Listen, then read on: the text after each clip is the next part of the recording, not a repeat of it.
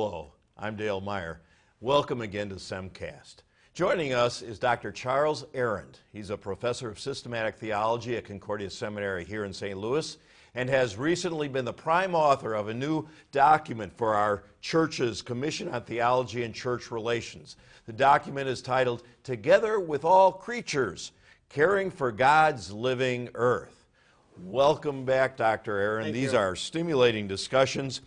And you said you'd like to talk about delighting in God's creation. I mentioned watching that robin take down the worm. Well, that robin the next morning at 3:30 is always chirping with all the other birds. He's delighting in God's creation. I'm not sure if I'm ready to do it at that time of the day, but talk about this delight. 4:30. 4:30. I'm a late sleeper. Well, I think the reason I wanted to develop this section in particular was a lot of times in the environmental movement, we're always confronted with, we have to act now or this crisis is going to overwhelm us, destroy the earth. But what about the joy in carrying out this task? And here I do think, though, there is an issue we need to address. In our modern world, we've become more and more distant and isolated from God's natural world or God's creation. When I think about myself, I can leave my house in the morning, go down to the garage that's attached to the house, hop in the car, go to the store. 15 seconds I'm outside, I'm in the store. We live our entire lives pretty much in artifacts of our own construction. Someone once said that we live in synthetic cocoons of our own making almost. What if you live in the canyons of New York or Chicago or Los Angeles? Probably the same situation there. And I wonder how many people, and like our parents or grandparents, can they even name the kinds of trees, the kinds of plants in the neighborhood? How many can even see the stars at night anymore? Yeah. We were talking about that before we came on the air. And my first church and your first church were very close together. They were in the same pastoral circuit. Right. And for me, I was just having grown up just outside of Chicago, I was gaga when I saw all the stars because there was no light pollution. Right. And I never realized, even to this day, if I could go back there and just watch those stars with the light pollution out of the way. They're wonderful. I can see Orion from my house here, but that's about it. Yeah. And I just think that there's a need for us, in order to care for God's creation, we need to know it once again, become familiar with it. I'm sort of surprised and saddened, even with myself at times, how I've gone through much of my life oblivious to the migrating birds passing overhead, oblivious to all the different creatures that God has made. And that doesn't seem quite right. Think about it. God made us as creatures with 5 senses. And the purpose was so that we could interact fully with all of creation. Sights, smells, sounds, touch, you name it. Migrating birds, why do they fly? They fly in a V, but it's not always an equal-sided V. Somebody explained that to me, and I don't remember what it is. But there's a real delight there, and I find it humbling. Mm-hmm. Whoa! I'm just a part of this. I'm a special part. I'm baptized. The birds weren't baptized. That's right. I've got a rational soul. Our dog, God love him, doesn't have a rational thinking ability. But wow.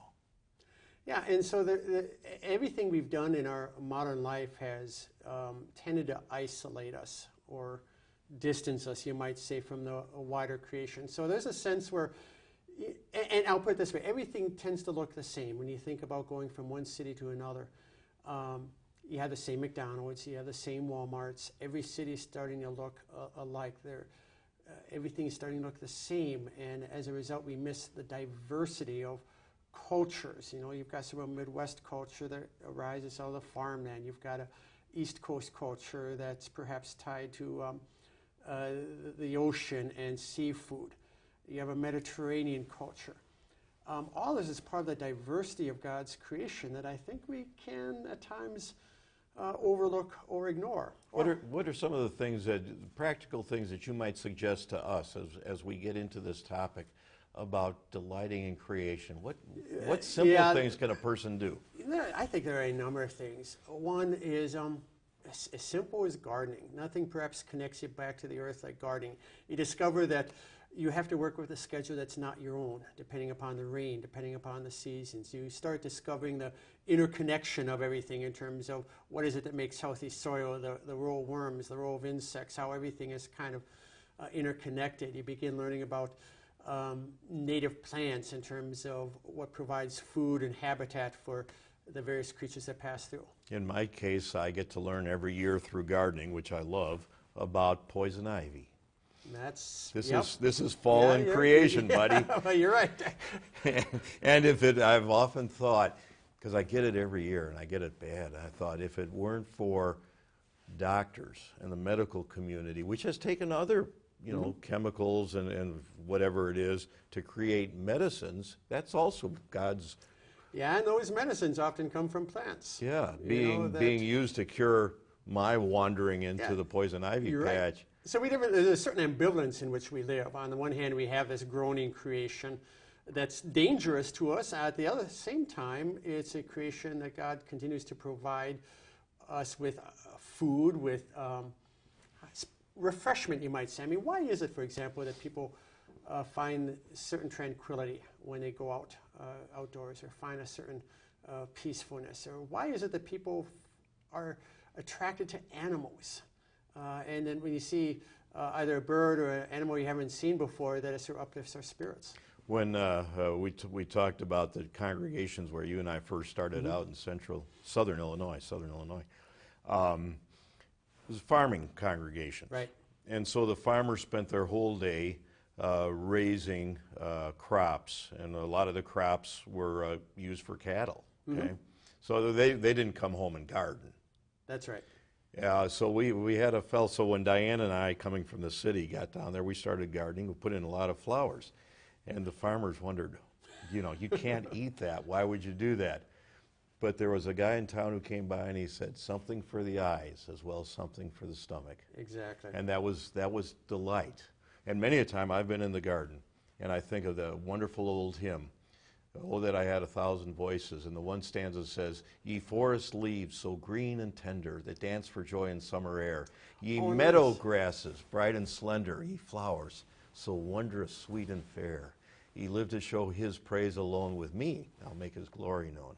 Oh, very nice. Yeah, in other words, we often think of God providing us with food and shelter through creation, but we don't always think of him providing us with psychological refreshment or joy through creation as well. And I think that's a way by which we can interpret when people say, well, I sort of sense God in creation. Well, yeah, God approaches us through creation to renew us in various ways. And we won't get into this now because we're going to wrap this segment up and prepare for the next one for our viewers. But we had talked that the Sabbath day was intended not only to spend time, for Israel to spend time in the study of the Torah, but also to just sit out and enjoy God's good creation. Absolutely, and we'll come back to that in the final segment as well. Okay, with that as a promotion for the next one, I want to thank you, Chuck. Dr. Aaron's expertise is really stimulating. We appreciate him here at Concordia Seminary and know that you're appreciating the knowledge that he is sharing with us. Look forward to seeing you the next time, and that will be the last chapter in this great special series on God's creation and our part in it. See you next time.